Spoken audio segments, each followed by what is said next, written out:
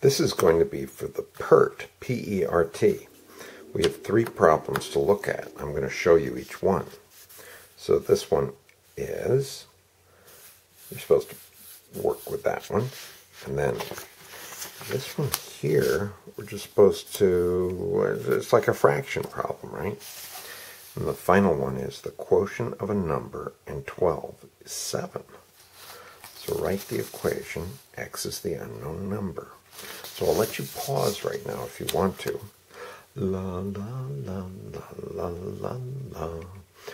And remember, I like to get phone numbers from my students because we want them to, let's see, what do we want students to do? We want you guys to talk about grammar. This is on the test where you go like it's and it's. That's a grammar thing, right?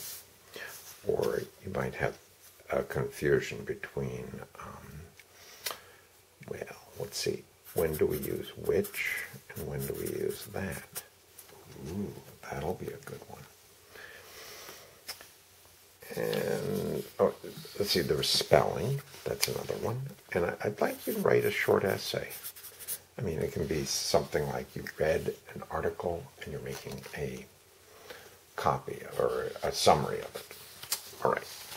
So now you've had a chance to actually look at these. Let's do the first one. I think the first thing to do here is just to look and say, okay, we're going to take that negative and apply it through. I think we want to start there because there's nothing really to do here. We could try to resolve this, but nothing's happening. I see v to the 6 relating more with that one, which is why I made it the same color. Okay, so the minus a negative is a plus. Minus a plus is a negative. Okay, so what are we doing here? We are putting this one over here. The 2 v6's go together.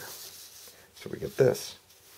So I have 3 v6 and v6. V to the 6th power. And we have 2v2, 6v2 minus v2.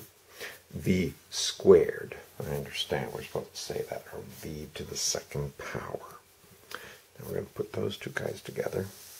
That's where we get the 7. What happens when you put those two? The v plus 3 becomes 4v.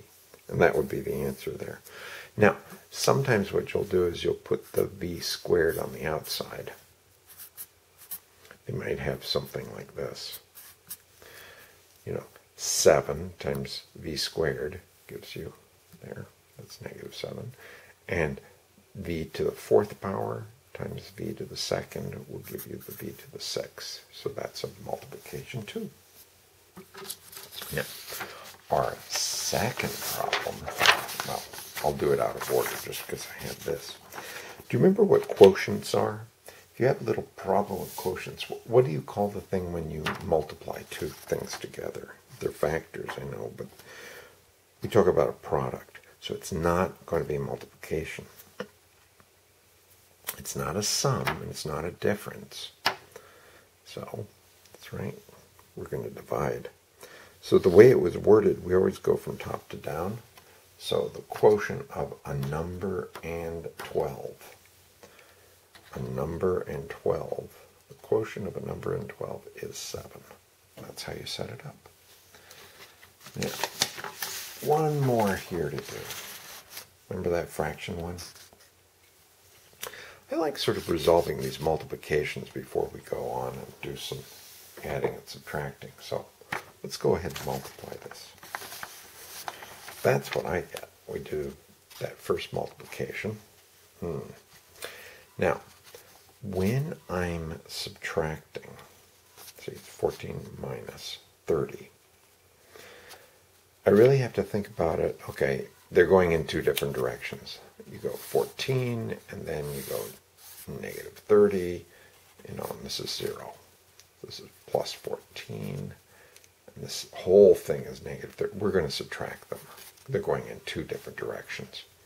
So there's the 16.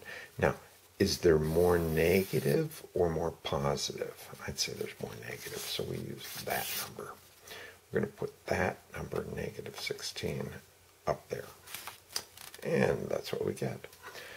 Negatives cross out, top and bottom, and we get 2 over 1. Because we can say 2 times 8 and 1 times 8. Does that help? 2 times 8, 1 times 8. Then we cross those out. And you get 2. Hope you've enjoyed this. I look forward to your phone calls, your emails. And see if you can look up this, which and that, and explain it to me when we have our meeting next week.